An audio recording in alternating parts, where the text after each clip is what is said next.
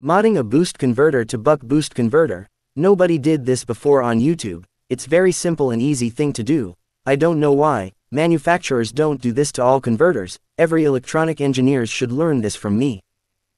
Before modification, it's a normal boost converter. The input voltage cannot be more than output voltage. If input voltage is more than output voltage, the output voltage starts changing. This is a big problem if you need stable voltage. To solve this problem, I'm going to modify it later.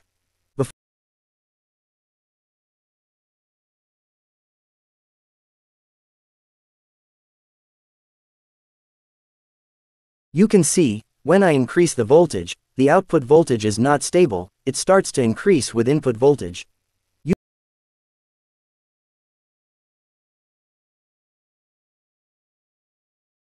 After modification, output voltage is super stable. No matter if you increase or decrease the input voltage, the output voltage is steady. That means, it's now working as a buck boost converter. Now you can get a stable output voltage from a varying input voltage, and it works very well.